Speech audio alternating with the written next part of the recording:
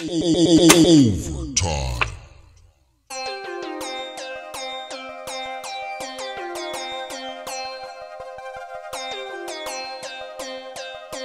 So, without further ado, make some noise for Derrick Murray!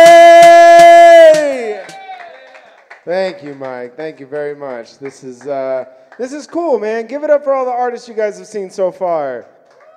For real, that was some good shit, man. I love it. It's very weird to do comedy in a rap show. Like, that's just, nothing pumps the brakes faster than, like, great rap. And then, like, hey, jokes? Anybody jokes? And then I like that he's like, all right, cool. He's, like, getting his shit in. And then they're like, all right, cool, comedy's coming up next. Can we get the pool table going? Can we get that shit started?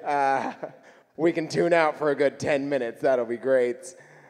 No, you guys are great. I'm really excited to be here. This is a lot of fun, guys. I love hip-hop. I'm such a big fan. Hip-hop is amazing. I can't download hip-hop music anymore, though. Not because I have a problem with pirating free music. I don't give a shit about that. But I can't download hip-hop anymore because I can't stand getting that bad MP3 where the DJ shamelessly promotes himself over the chorus. You guys ever get that? Like, as soon as you download it, like, right when the chorus hits, you get that, DJ K, slay, slay, slay, street sweepers, new album in stores. That is the only kind of music that happens in. You never download a country song and hear someone like, yeah, Grandpa Pappy, on the fiddle, new album in stores. Yeah, I love hip-hop, though. I like old-school hip-hop. I feel like hip-hop today has just gotten dumber and dumber, right? Like, even our dancing is stupid. Like, it started out with the Soulja Boy, which is just the Black Macarena. They had another one, which is the Dougie, which is just a really cool way to put gel in your hair. You're messing with my Dougie. LA looks, bitch. It's not a dance. Craziest one I've seen, though, the craziest one I've seen is the Cat Daddy. Y'all know what the Cat Daddy is, right? I'm going to demonstrate the Cat Daddy for you if you guys don't know. This is the Cat Daddy. This is the dance, I swear to God. That is a dance. People do that shit in clubs. The first time I saw that, I was like, dude, people in wheelchairs must be amazing at the Cat Daddy. Tell me you don't want to go to a club and you see some dude in a wheelchair just roll in when the Cat Daddy comes on. Just pops a wheelie. He's like, stand back, Usher, I got this shit. Even our hip-hop lyrics are stupid. Like, one of my favorite songs out last year was a song called Mercy. I love the beat. The song goes super hard. Kanye produced it great. But this dude, Big Sean, gets on, and at the end of his verse, he goes, getting blown, Californication, I give her that D, because that's what's born and raised in. No, I can only assume that give her that D means I'm going to give her that dick. But if that's what you mean, that means you were born and raised to give someone dick.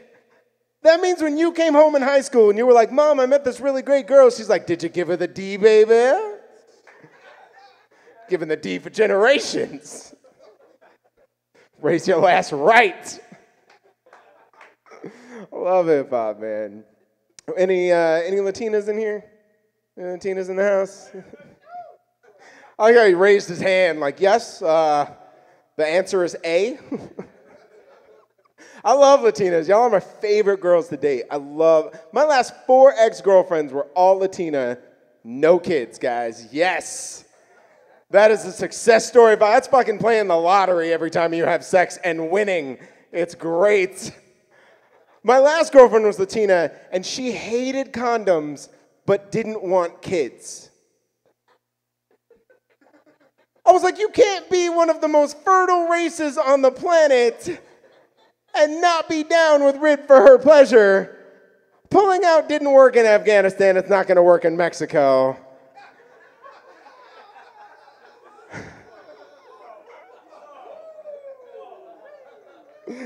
I feel like social media has made breaking up really difficult. Remember when you could break up with someone and you never had to see them? You could just pretend they died and everything was cool. But now with social media, the first thing you see when you log on to Twitter is a tweet from your ex going, oh my God, my life is amazing, hashtag awesome. You ever see your ex shortly after a breakup and you're never quite sure whether you want to punch them or fuck them? I had a guy to show yell out one time. He was like, do both. It's like, I guess it's not really domestic violence if she squirts when you choke her.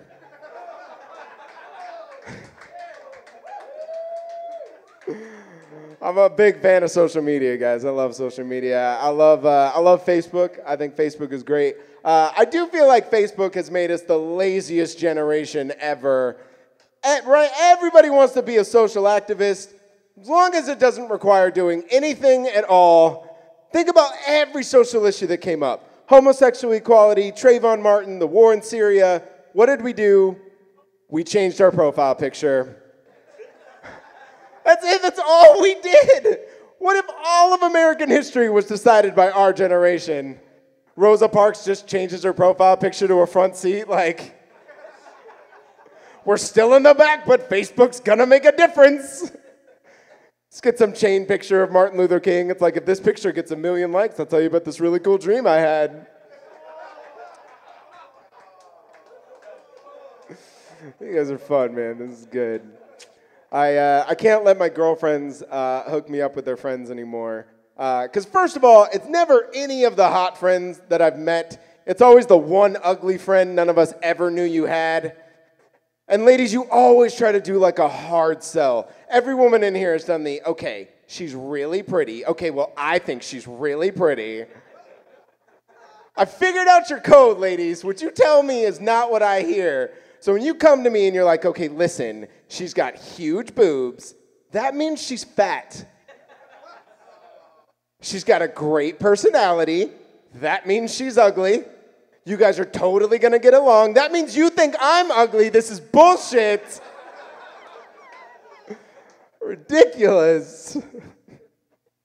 I'm a big fan of the UFC. I love the UFC. I think it's great. Yeah, man, I love it. I got to go to the UFC a couple months ago, and on the prelims, there was a fighter whose entrance music was Justin Bieber. I need you guys to imagine a UFC fighter standing in the entrance hall, ready to just go beat someone down, and he's just behind me here, baby, baby, baby, oh. Because I'm not above guilty pleasures, all right? I can do some bicep curls to Miley Cyrus, but I have never been so pumped up by a Justin Bieber song that I just want to go knock someone out. And the craziest part about it is he knocked the dude out. So not only did this guy get knocked out, but he got knocked out by some guy singing in his head, "It's gonna be one less lonely girl." And I thought about it and I was like, dude, that guy should just sing Justin Bieber songs every single time he fights. Because if he's in the ring and he's just jabbing and he's like, I just need somebody to love, he would totally throw off his opponent. His opponent's going to stand back and be like, dude, you're trying to knock me out or fuck me? What's going on? And no UFC fighter is ever going to take that shit to the ground. There is no grown UFC fighter that's going to want to be mounted while some dude is singing in his ear, if I was your boyfriend. Not going to happen. I'm going to get out of here, guys. I got one more for you. My mom, I love my mom. She always wanted to be one of those cool moms. She always wanted to be a cool mom. And every now and then, though, she would just take it way too far. Like one time I found out she took my younger brother to a Coldplay concert, and they went into the bathroom and they did coke at Coldplay. That is a true story, ladies and gentlemen. Who fucking cheers for that? I found that out, and I went up to my mom and I was like, what are you doing? How can you possibly call yourself a mother? What kind of example are you setting for this family? How can you bring that garbage into our home? Coldplay, Mom? Really? All right, guys. My name is Derrick Murray. You guys have been amazing. Thank you so much. Mike, thank you. Derrick Murray! That's good shit. That's good shit, man.